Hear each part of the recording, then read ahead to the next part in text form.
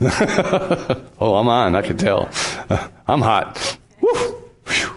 Steaming in here. Made me forget where I was at.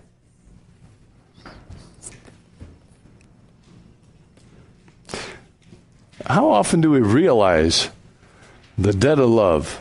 How often are we grateful for the things that God has given us? Sometimes it's easy to take it all for granted. I just go about my daily life. Kind of look at the things that I want and want the world to bend around me. But where I left off has a tendency to come back and roost on us. Has a tendency to come back and, let me take that back. It doesn't have a tendency. God has a way of bringing it all back around. It will eventually come back in your life. And those are some difficult lessons. Met with a friend yesterday for Friday, about 3 hours, talking about not a fan and being a follower or a fan. That's a study the men are doing. And the question is, what are you, a fan? When the going's good and the team is winning, yeah, man, I'm all excited. And when the team's not winning and when things aren't going the way I want them to go, then I'm all down in the dumps. It's kind of interesting when you look at things and then you're looking at writing a sermon and you find these things all fitting together, that they just are there over and over. It's the theme of life. It's the theme of the life for the Christian. Is this backward, forward motion. And so as we were talking in the men's, and I talked to this friend because he has a problem with the end of the book. And I said, the thing is it's kind of a fluid position. We become a fan, and sometimes we're really strong followers. And then it seems like we become a fan. Things aren't working the way we want. And we kind of move back and forth. It's like the Pilgrim's Progress, if you've ever read it. And if not, read it. Because that's the life of Christian. And that's who the story's about, Christian, and his progress to the eternal city. And boy, he's got some ups and downs along the way. He gets to one place, and it's called the Pool of Despondency. You ever felt despondent? I see a couple of nods, and we don't want to admit it, do we? Not too often much. Hey, go ahead and admit it. Because you know what? That's life. It's life. We get to that places where we feel despondent. We wonder, God, where are you at? Or is God there at all? Or the other part of that, does God really care? Man, I want you to think as we look at this part of Jacob's life. I was going to skip over this and kind of, try to move a little quicker. And every time I think about doing that, it seems like God says, well, I want you to read this first before you think about that. And then it's like, oh, boy, there's some pretty good lessons there. I guess, okay, Lord. So, Genesis chapter 29. And we'll get to look at Galatians 6, verse 7 later on, but because it relates to Genesis 29. Let's stand in honor of God and His Word. And it's a bit of a lengthy chapter, so I'm not going to read the whole thing. We'll be picking it up as we go on in the message. Then Jacob went on his journey. Now, you remember what happened just before he went on his journey? Now, this is not that he got thrown out of his dad's house, had to leave because he was a fool and the way he treated his brother and all that. That happened in 28, but then he's on the journey. He's got to go because Esau wants to kill him. You've stole my birthright, you've stole the blessing, and he just can't wait for his father to die so he can take out his revenge. I'm going to get even, and I'm going to kill my brother to find my comfort. I have water up here. It's just caught.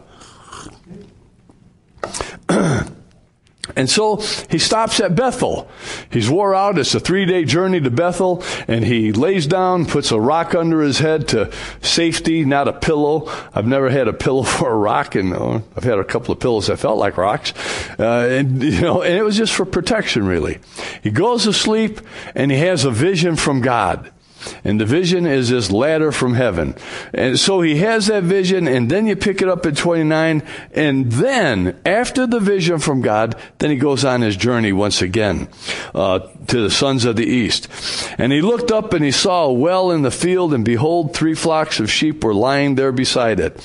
From the well, from the well, they watered the flocks. Now the stone on the mouth of the well was large. When all the flocks were gathered there, they would then roll the stone from the mouth of the well and water the sheep and put the stone back in place on the mouth of the well.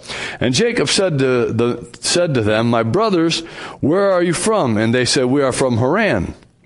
And he said to them, "Do you know Laban, the son of Nahor?" And they said, "We know him." And he said to them, "Is it well with him?"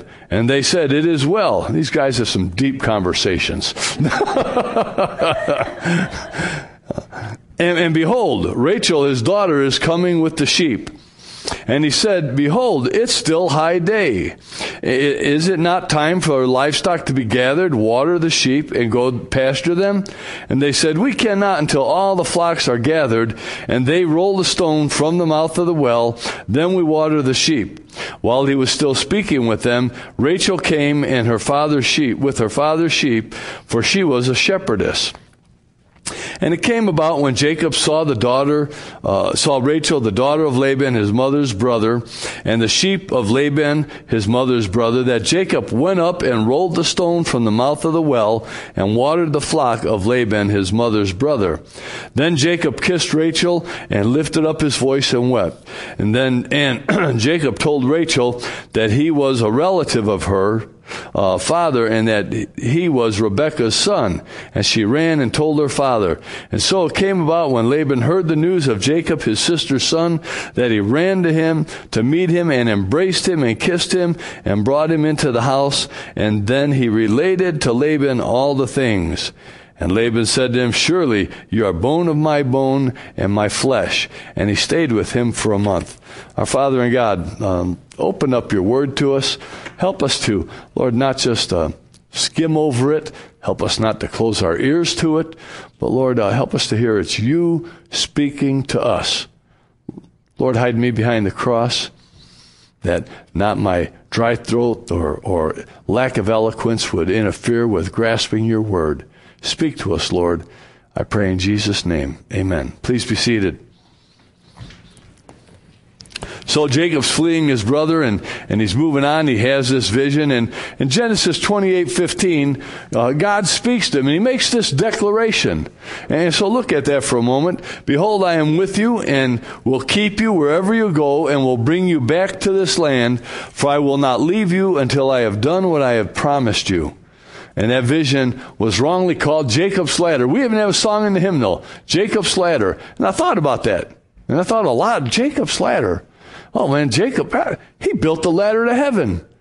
He built the ladder because the angels were stuck in heaven. They couldn't get down to minister to him. And God was stuck up there, and he had to build. And you know what I realized? We have wrongly named this thing. We've wrongly named it Jacob's ladder, because in reality it's not Jacob's ladder. It's heaven's ladder.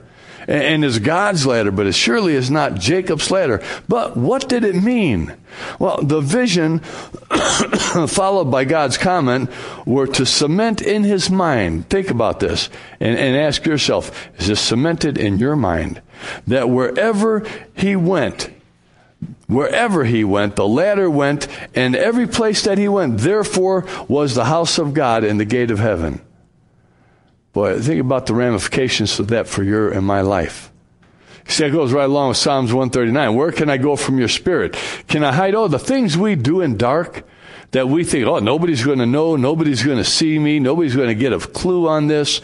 And we think, boy, I've gotten away with something, or however you want to put that into your terms. But you can't get away from God. He sees it all.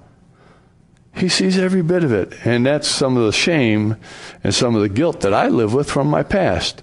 And I have sleepless nights. My past, it tends to come up, and it will sometimes just really weigh heavy on my heart. And I talk to the Lord, and I thank him that he forgave me my past, that I can move forward, and that it's the flesh and the evil one that would bring that up.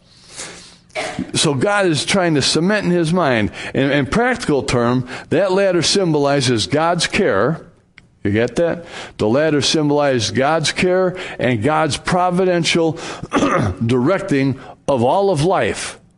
Man, God is, even in our screw-ups, God is still directing our lives.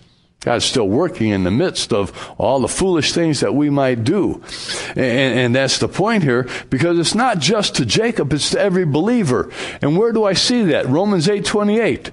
For God will cause all things to work together for the good of those who love him, that are called according to his purpose. And now if you're like me, and you hear that verse, you say, oh, wait a minute, what about that stupid thing or that bad thing that happened? What about that person that treated me so miserably? What about the self-loathing that I have? If you don't know what that means, it means you don't like yourself very much. Been there a few times in my past. You see, those are the kinds of things, man, that come. And Paul's saying, yeah, God can even take those things and he will work good out of them. What? It doesn't feel so good when I go through it. No, it didn't say it's going to feel good when you go through it. But what it says is that God's going to take that and hopefully you will learn a lesson. My dad, who had a third grade education, said to me, because I had a tendency to get into trouble. And he said, Sonny boy, learn from your mistakes. There's always a lesson to learn. Always a lesson, and turn it to good. So it might have had a negative experience, and the consequence could have been negative, but turn that around and learn from it. And that's the point I think that we so often miss when we try to say, oh, God, he's working everything for the good. Woohoo! But it's not so woohoo in the middle of it, is it? It kind of weighs us down. This is a God of ours is not simply a God of miracles who occasionally injects power into individuals' lives. He is far greater than that, but he maintains and he directs all of life to suit and to affect his purposes. His purposes. God's got a purpose for each of our lives here. He wishes we would get a hold of it and would trust him and believe that and then walk with him and watch how he's going to work these things out. But we tend to want to do it on our own so often. But he doesn't always interrupt the natural order of things. Sometimes he lets that natural order take place, but then he comes in and brings good out of that, hopefully by us learning some lessons of life. The angels coming and going on that ladder is a picture of God being there, that God being available, and God working in all facets of our life. That's the picture. That God is working in every facet of your life.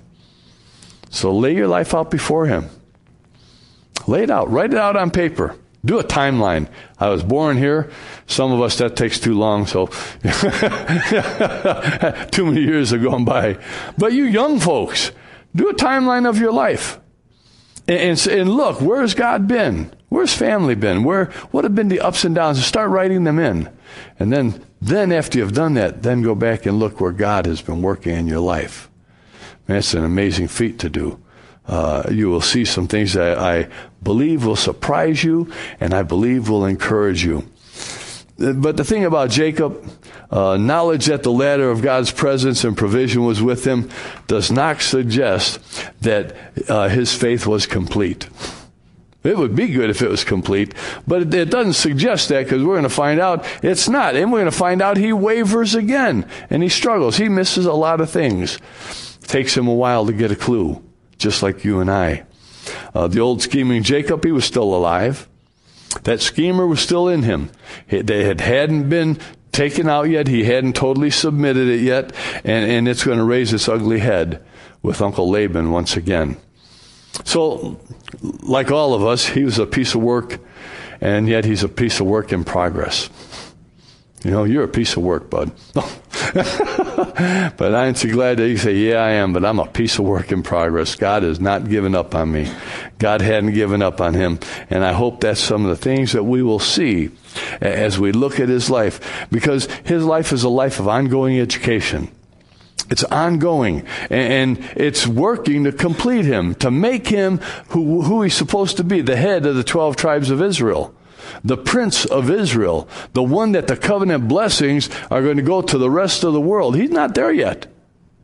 He is not there yet, but God has not given up. So let's take this apart. Verses 1 through 8, Jacob arrives at Haran. Man, his hope is energized. Imagine, he had the vision of the ladder, and God said, I'm going to be with you, and man, that's pretty cool. You can't tell me if you heard in the middle of the night, somebody woke you up, yo, fool. Oh, hey, I'm going to be with you. I'm going to be with you in all the things that you're going to experience in life. I'm going to be there. Man, it was like, wow. We'd be pretty energized. Man, God's going to be there. But you know what happens after that? After God speaks? Testing. There's always some test that comes along to see if we really believe it and how we're going to respond to it. So Jacob hoped to get energized by his latter vision because he goes on the journey. He doesn't stay there at Bethel. Well, man, God's here. I better stay here. No, man, that was an experience with God. Now God's going to go with me. He's going to take me to another place. And so he travels on to Mesopotamia. And I'm sure Jacob knew the story about his mother, Rebekah, and how his granddad sent Eleazar to go to his homeland to find a wife for his son. Man, I'm sure he knew that story and knew that, boy, there's some deal about a well and Eleazar hearing from God. So I think his expectations, when he seen that well, and he kind of had an idea where he was by this time, I think his expectations, whoa, God is with me. Yeah, baby, here I am. And he's just all excited about life at that moment. Would God now be able to be pleasing him with the answers to all those promises that he gave? And there's these 3 flocks of sheep. And they're sitting around, and it's about midday. Now, they should be watering them sheep. They should be done getting them off to pasture. And these guys, they don't even say hi to him. You ever have that happen? You go to some place and you feel like everybody's ignored you? Yeesh, that's not a lot of fun. But Jacob's kind of gotten bold. Why did he get bold? Because God's with him. God gave him a vision, and he spoke to him. But then you look at verses 4. And Jacob said to them, my brothers, where are you from? And they said, we are from Haran. Well, that excited him. Yeah, man, that's where my family's from. That's my relatives there. Do you know Laban, the son of Nahor? And they said, well, we know him. Few words, folks. And he said to them, is it well with him? And they said, it is well. And here's Rachel, his daughter, coming with his sheep. And as we can see in verse 7, they still make no effort to move the stone to water the sheep. And here comes Rachel, and she's going to water him. And, Jacob, he's getting kind of, whoa, man, she's a good-looking girl, man. And she's family. And she's got her sheep. He wants to help her out. And then he'd like to get these guys out of the way, probably, so he could talk to them. And so he confronts these idle shepherds. Verse 7, behold, it is still day. Is it not time for the livestock to be gathered, water the sheep, and go pasture them? The implication is, it's midday, and you should have watered the flock and get them grazing and fattening them up, you lazy bunch of fools. That's what's behind those words. And it must have stung them. And they managed to give up a defense in verse 8. We cannot, just feeble attempts. Man, we cannot until all the sheep are gathered. When all them sheep are gathered, it's going to take a long time to water them. But there's a big old heavy stone. I don't think they wanted to try to move it. Maybe they felt inadequate. And are gathered together, and the stone is rolled from the mouth of the well. Then we water the sheep. But they kind of blow it. And they're not doing it. So Jacob meets his family. That's the next point down. And it's Rachel. And while he was still speaking with them, Rachel came with her father's sheep, for she was, verse 9, a shepherdess. Aware now that she's not only attractive, but she's relative. And Jacob does what the shepherds had refused to do. Verse 10, the second part of that, and verse 11.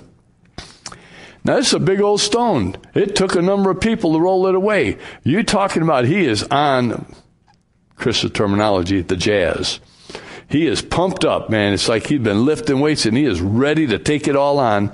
And verse 10b, he went up and rolled the stone from the mouth of the well and watered the flocks of Laban, his mother's brother. And then Jacob kissed Rachel and lifted his voice and wept. The text makes it clear that removing the stone, man, that took some strength.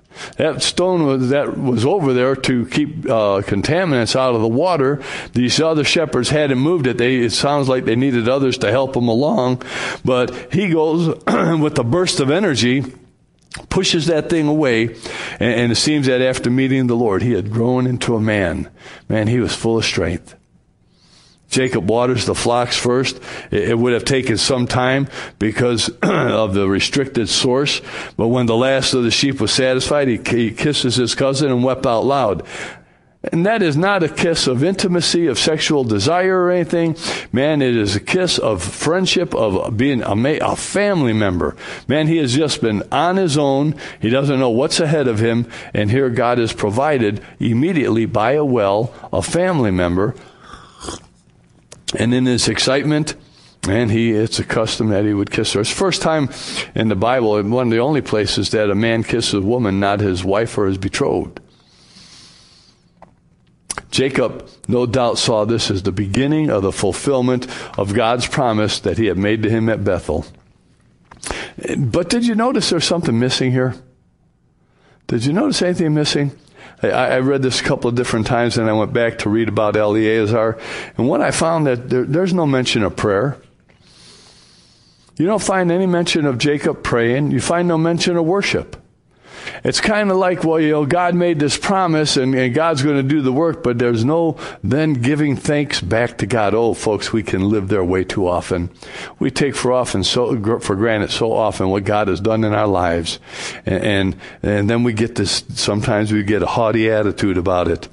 At each moment, the servant of Abraham, Eleazar, he prayed and he worshiped, and he fell before Laban over and over and prayed and worshiped and gave thanks to God for what he had done. And you wonder if the lack of prayer has something to do with the next part of the story that's going to take place with Laban. You wonder that. I do.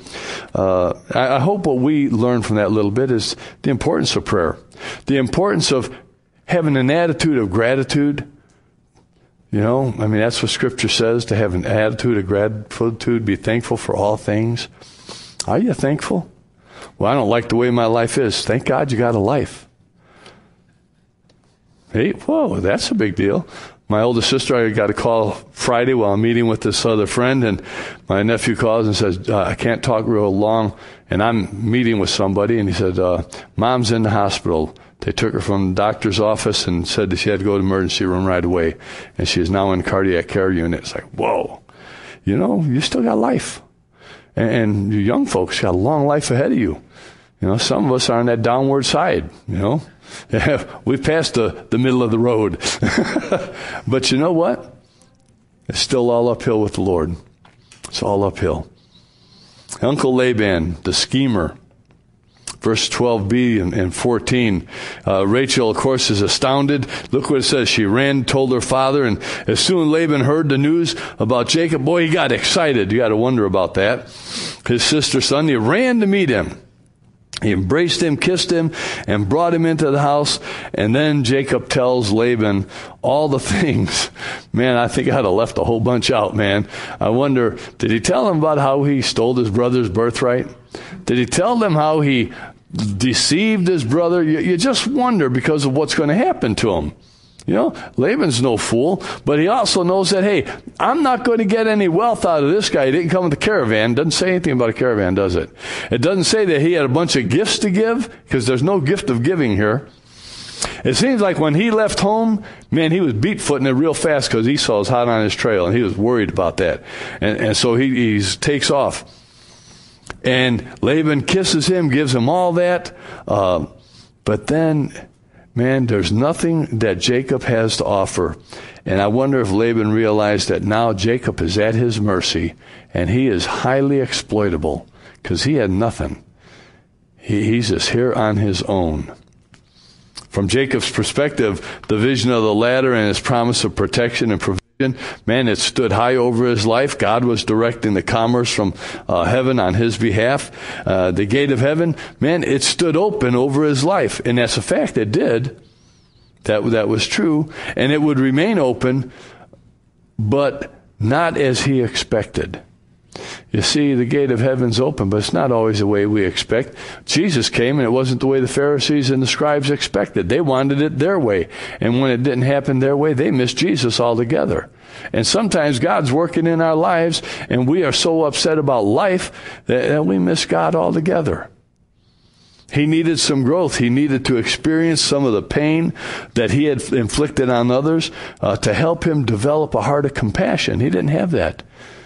He was like my dad said to me, a mouthful of give me and a handful of take. You know, give me, take. I want what I want when I want it. And he needed to learn some humility because he didn't have that yet. And adding it up, Jacob needed a depth of character. You see, that was missing in his life. He didn't have that. He needed to grow in his faith. And for him to mature, he needed to stop trusting himself. Boy, there's a big point for all of us. He needed to stop trusting himself and to lean wholeheartedly on God. So we have in verses 15 through 13, Jacob is deceived. First part we see is 7 years for Rachel. Verse 15, Uncle Laban slyly raised the subject of wages. And it sounds like, well, I'm going to help out my nephew here. And it sounds like he's being generous. But an attentive reading, it indicates that there was an impetus behind that from his deceitful heart. Look at verse 15. Laban said to Jacob, because you are my relative, should you therefore serve me for nothing? Tell me, what shall your wages be? Laban's introduction of the subject was followed by anonymous revelation. Verse 16, now Laban had 2 daughters. Boy, that going to really come to play. The name of the older was Leah, and the name of the younger was Rachel. Leah's eyes were weak, but Rachel was beautiful in form and appearance, and Jacob loved Rachel. The older sibling conflict introduces here that ominous conjuring up of misery between Jacob and Esau, the older and the younger, and it brings that back to light. Jacob's past, I think it's catching up with him. The fact that he abused his brother, that he stole from his brother, didn't seek God out in God's ways, did it his own way, I think it's coming back, and he's got to face it. You see, he has to face himself and what he has done, as well as face God. And it comes back with a vengeance. Leah's weak eyes most likely meant that she had no fire, no sparkle, no pizzazz. You ever see people that have lost the sparkle and the pizzazz? You look in their eyes and you see emptiness. And it always pains my heart when I see people with empty eyes because you know the internal conflict that they're going through at that time. And boy, in the Middle East, man, that was not a prized thing for a person to lack pizzazz and sparkle in their life. Rachel, on the other hand, she's a knockout in Jacob's estimation. It doesn't necessarily mean that she was beautiful by the world standards, She's some top supermodel and all that. No, that would be a wrong impression in them days. In them days, it more likely meant that she was strong-boned and stout. She was a shepherdess, and she could handle the sheep. Remember what shepherds had to do? They had to protect the sheep. So you get the impression that, yes, she was beautiful, especially in his eyes, but she was very capable as well. Whereas Leah, she's weak-eyed and can't see very well, doesn't take care of herself maybe as much. Most ominously, we're told that Jacob loved Rachel, and what a love it was. Man, he offered to serve for 7 years, man, to indenture myself. That means I am going to be your slave for 7 years. It's not even an employee. He was indenturing himself to pay this debt off. So he would be an indentured slave at that time. And boy, at the end of 7 years, then he would get Rachel for a wife. The normal dowry was what he offered, that 7 years, was at least double what the normal dowry would have been at that time. Man, he was offering an incredible lot. But maybe it also speaks to the fact that he didn't go with any riches that he could afford to pay for her. So, that's the other side of the stone there. But such love. Verse 20, so Jacob served 7 years for Rachel, and they seemed to him but a few days. That's what love's like. Man, I could do anything, man. I'm so in love. You push and you do it all. work like a dog to provide, and and you do all the nice little things. That's the picture you have. And next part, verse 21, the deceiver gets deceived. It indicates that Laban was holding out as much as he could from Jacob. So verse 21, give me my wife that I may go into her, for my time is complete. Laban had known that time was complete, but he doesn't want to give in. He's got a free worker here. Why not keep him? Why not stretch this thing out? Laban appears to comply. He gathers all the people together in verse 22, and he has a wedding feast. And at the end of the first day's festivities, the groom wraps his cloak around his bride, and he takes her into his tent to consummate the marriage. And following that was continued 6 days of celebration. Evidently, Laban used the veiling of the bride in the lateness of the hour, and probably a little too much wine. And Jacob wasn't seeing very clearly, thinking very clearly. And he takes the bride that Laban gives him. And boy, you got to also look at Leah here. She was willing, Leah was willing to go along with it. But what about Rachel? She either was willing or got taken out of the picture. We don't know. But Leah had to surely be willing to go along with this whole scheme. Oh, the tangled web that we weave when first we try and decide to deceive. And that's the reality of what happens here. And can you imagine the shock on Jacob when he awoke the next morning and gazed over upon his beautiful wife? Who are you? Man, we don't know what he said to her. But I cannot imagine it was a whole lot of very nice things. He'd been whispering Rachel's name all night long, and Leah, she'd been playing the part and acting like it's Rachel. And that just amazes me. Kind of a real life soap opera here. Leah was now his wife, though. She was his wife, and there was no reversing of the consummation of the marriage. Couldn't reverse this. It is a done deal, buddy. You are stuck. There's no ifs, ands, or buts. Oh, the betrayal, the hurt, the anger. And Jacob faced Laban, verse 25b. What is this that you have done to me? Did I not serve you for Rachel? Why have you deceived me? Oh, boy, how our words will come back to bite us and to haunt us. I wonder if he heard the irony of his own words. Do you hear the irony of his words? Boy, that verb deceived, that is the same stem that is used for Jacob's deception of Esau. The same verb stem that was used there when he stole Esau's blessing. At last, boy, I think Jacob is beginning to understand that he is on the receiving end. Oh, folks, kids, if I could ever tell you, life does come around. Man, and, I don't behold karma and all those other things. But man, the way we treat others will come back and be the way we get treated. We will be treated the same way. God's word bears that out. The way we judge others, that's the way we will be judged. The way we treat them is the way we wind up getting treated. And you know what? Jacob never thought of this stuff. I don't think he thought of that when he was deceiving his brother and taking the blessing for a bowl of stew or the birthright, or when he went along with his mom's plan to get the blessing. I don't think he put much thought into life. And you know what? I know sometimes young people get tired of hearing that. Man, I wish I had heard it. I wish I had paid a little bit more attention to some of the things that my dad had taught me, or tried to teach me, I should say. But then life taught me, because then I paid the consequences. And the consequences weren't always fun.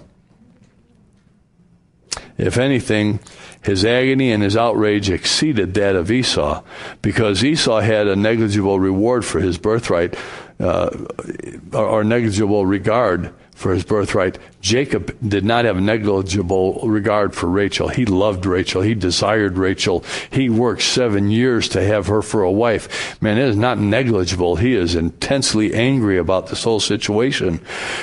And maybe understood just a little bit of what he did to his brother. Maybe.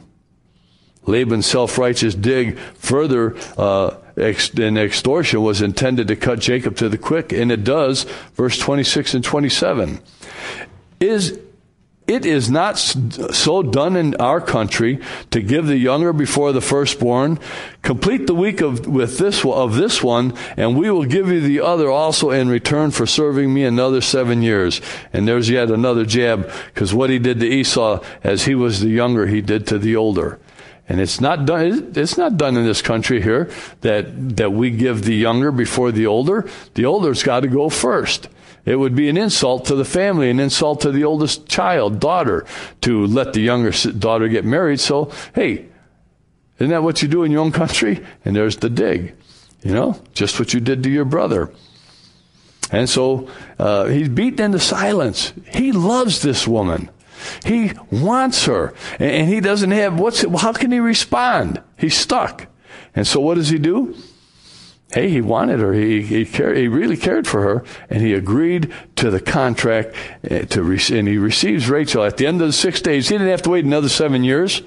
He got her at the end of the celebration time, and then he had to work off that 7 years. So, and Laban, he's a nice guy. He sends their 2 servants with him. Oh boy, just another part of the tangled web that gets wove, because these 2 women become concubines of him. His life is messed up. And God still loves him. God still is with him. God still has a ladder from heaven to him. God is still working in his life, even though you don't find him talking to God, you don't find him praying. You see, God does not give up on his people. And no matter what you're experiencing, well, Pastor, you're going to have another surgery, man. Why is God allowed it? Hey, some doctor needs me to share with him. I mean, when I talked to the hospital and they asked that, you seem like you're excited to have a surgery. I would have to have a hole in my head to be excited for surgery. I'm excited to get my arm fixed, but I'm excited because I know God's got a plan. And so I just kind of let those things go. God, whatever you want to do, go ahead and do it. I just want to be with you and serve you. So, verse 28, Jacob did so, completed his week. Then Laban gave him his daughter Rachel to be his wife. Laban gave his female servant Bilhah to his daughter Rachel and to be her servant. And so Jacob went into Rachel also, and he loved Rachel more than Leah and served Laban another 7 years. Boy, there's a tough phrase, isn't it? He loved Rachel more than Leah. Man, the pain. You see, that kind of goes back to his family life too. His mom loved Jacob more than she loved Esau, and his dad loved Esau more than he loved Jacob. And man, you got all kinds of family conflicts, and then you had family division, and you got a lot of pain in life. Talk about a recipe for misery, though. Whew. One was loved and favored, and the other one was unloved and less favored. And on top of all that, then there's the maids and the concubines that they become. 2 weeks earlier, Jacob was unmarried. Just 2 weeks earlier. This guy is unmarried, and now he's indentured for 14 years. He's got 4 wives. Where is God? Where is God? Why is God allowing all this stuff to happen? Hey, God pulled up the ladder from heaven and said, "Bam, baby, you're on your own, man. I'm done with you." And God didn't do that, did he? God was still there. God was still wanting to help him. But we don't have that communication with God. Man, if you get nothing out of today's message, nothing else out of it, pick on the point that you need to talk to God. Then I don't care what you're going through. I don't care how bad it is. It might seem the worst thing in the world right now. God's there. The point that we have to ask is, God, help me to see my way through this. Strengthen me. Help me to go beyond where I'm at right now, to see your hand. The new song sings, boy, that's an old group. They're still out there, but when they first wrote this, it was 25 years ago. When you don't know his plan, when you can't see his hand, trust his heart. Trust his heart. You see, that was just a few words in a song, but the message is a life message. You got to trust God's heart. God was right there as he had promised. He hadn't left him. Then why the trouble? Well, Numbers, it's up on the wall, 32:23. We don't like this verse too much. But if you will not do so, behold, you have sinned against the Lord, and be sure your sins will find you out. Don't like that verse. And I was trying to hide them sins from God.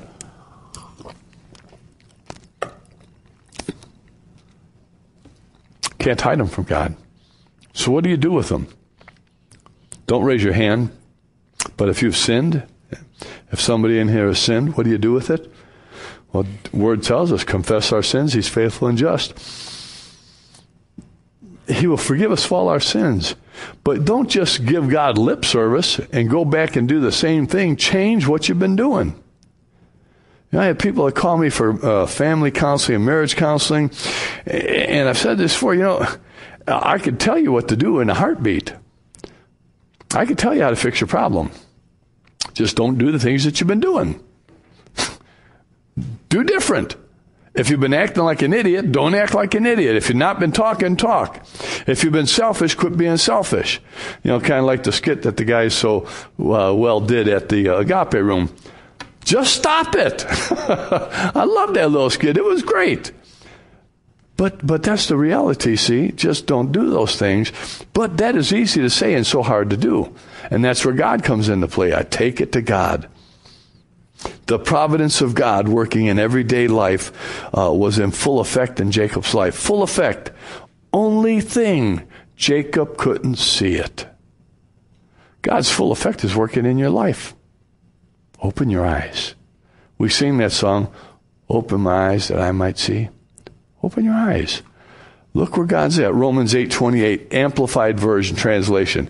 Amplified helps to explain it a little bit more.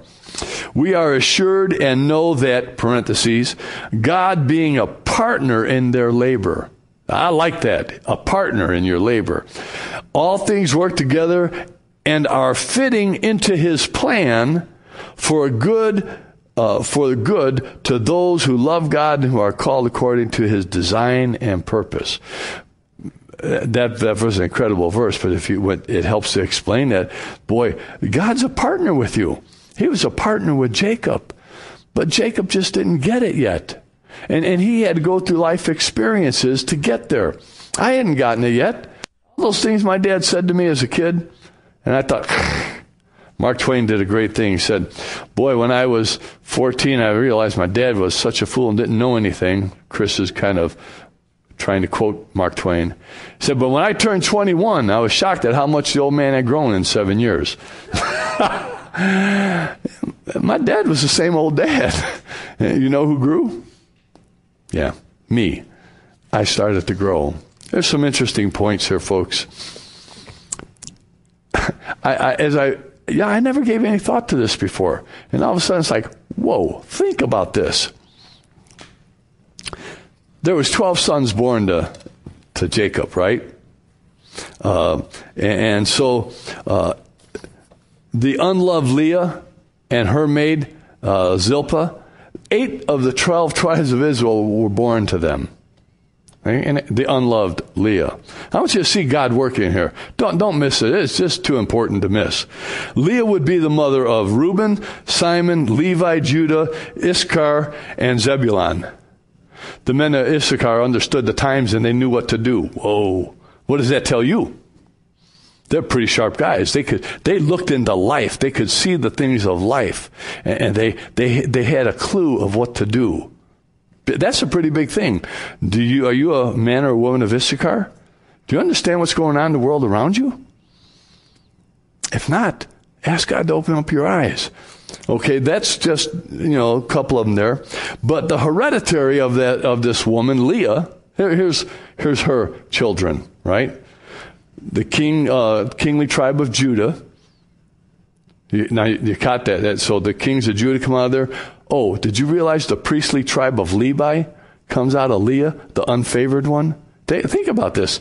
And that makes her offspring. I just come, wow. Moses, David, and the Lord Jesus Christ. You see, God was at work. God was at work in this weak kind of woman who was weak-eyed, who was not favored and not loved. And so, to not be favored in this marriage, and you got 4 wives there, that means she probably felt like she was treated like dirt. Yeah. God doesn't forget. God just doesn't let all that happen to you and say, oops, I'm sorry, I looked over you. I didn't mean to do that. God doesn't say that. God says, I'm still working. And he's at work in your life right now. You might not see it. You might not see his hand. You might not have his plan, but trust his heart, folks. Trust his heart.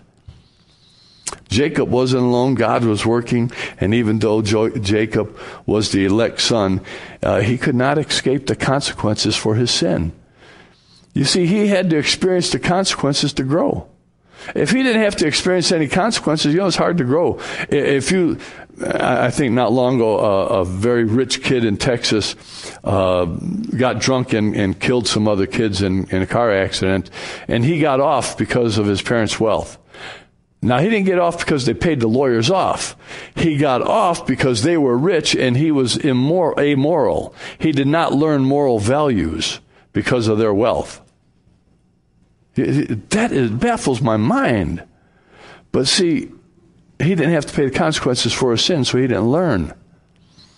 God wants you to learn from what's going on in your life. He wanted Chris Costa to learn what was going on in his life, and I paid a lot of cost for that. Hebrews 12, 5 and 6. And have you forgotten the exhortation that addresses you as sons? My son, do not regard lightly the discipline of the Lord, nor be weary when reproved by him, for the Lord disciplines the ones he loves and chastises the son he receives. So what happens if you don't receive discipline or chastising?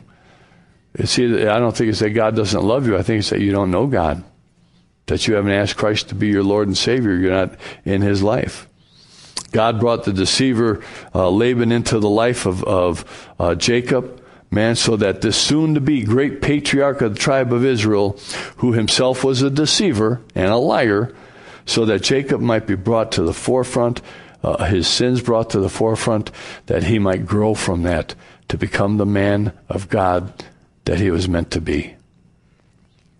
And God allows us to go through. People say, man, don't you wish you could go back and not live the life you've lived? No, I have never wished that.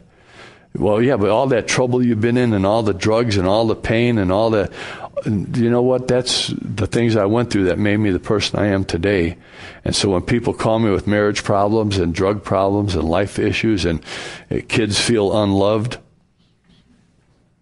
hey, as on The Voice, Shelton does that weird thing. I was voted the most unlikely to succeed in my neighborhood. Let me tell you how that feels. It feels pretty horrible. Pretty horrible. My mother, when I got out of the Air Force, told my sister, your brother's a failure at life. And I thought, man, I finally made the right decision in life, and my mother thinks I'm a failure.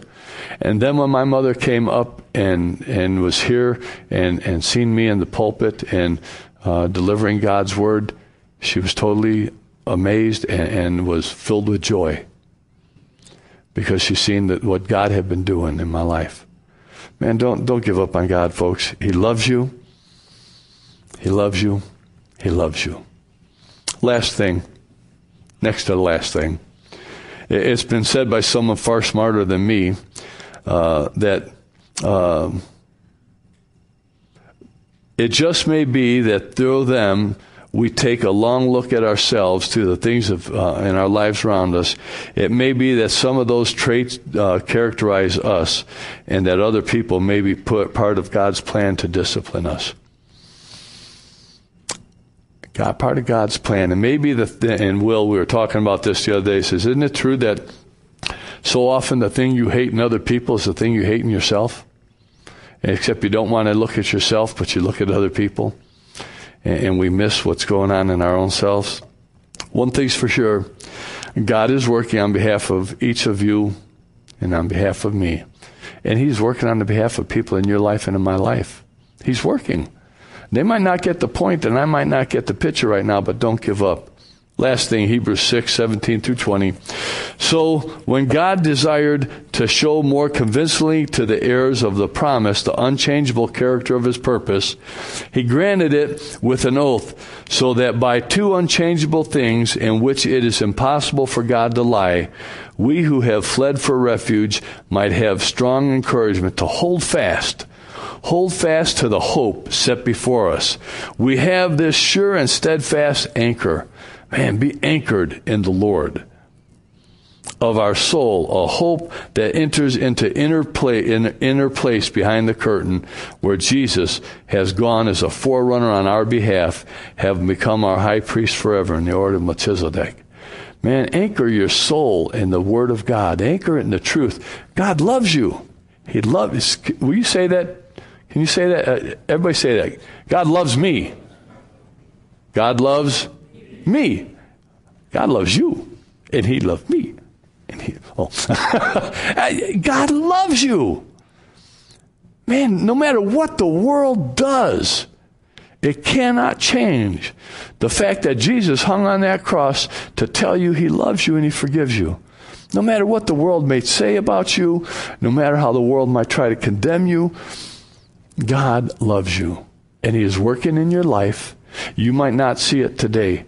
I did not see it at 21 when I was sitting in that jail cell with that much water on the floor because they had a flood. And they put me on the top bunk. They wouldn't take me out of that jail cell and put me upstairs where there was no water. They didn't like me. So I got pneumonia in jail. And, I think back to that. My dad said, if you ever get put in jail, don't call me. If you do the things that your family, your cousins have done, don't call me. So I called him and he let me sit for a few more days. Thank God he decided to bail me out and God worked in my life. But you know what? I have to look back and say, God never gave up. He heard that little boy's prayer that I wanted to know God when I was just a little guy. And although I didn't come to know him till I was 28 years old, God was still working in my life. He had a plan and a purpose. So I don't know what's going on in each life here. Some of us are facing medical issues. Some face, trouble at home. Some face trouble at work. But God is working. Let's pray. Almighty God, hear our cries, our pleas of our heart.